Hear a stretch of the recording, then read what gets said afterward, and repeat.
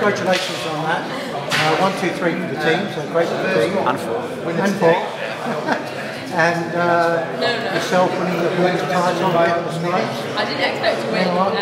Yeah, it's pretty cool. I didn't really expect it. I knew I had good legs coming into this. I was done a big 2-week block in Morzine in France before this, getting ready. A lot of time on the road and the time trial bike on the mountains, but yeah, I'm really happy to pull it off. Well, when you look at the lineup, it was a pretty stacked lineup in the junior.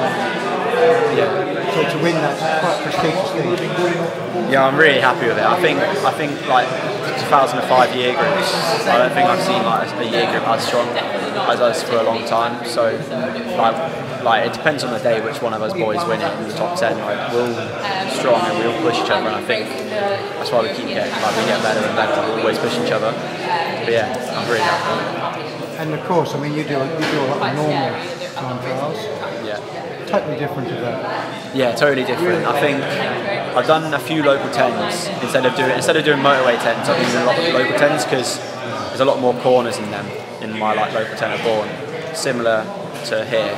But yeah, it was a good course, technical course. It's good because you don't have to just be able to ride your time trial bike fast. You need to be able to handle your bike fast. So I think you've been riding fast time trial since you were a youth rider. Yeah. So it must be great to be a junior champion. Yeah. I think it's such a big goal that I've looked at for so long, and to pull it off feels pretty surreal. Yeah. What next for you?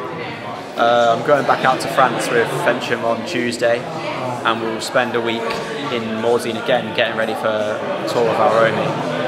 And then after Varomi, I'll race in Austria, and then hopefully the Worlds. Yeah. We're going to France.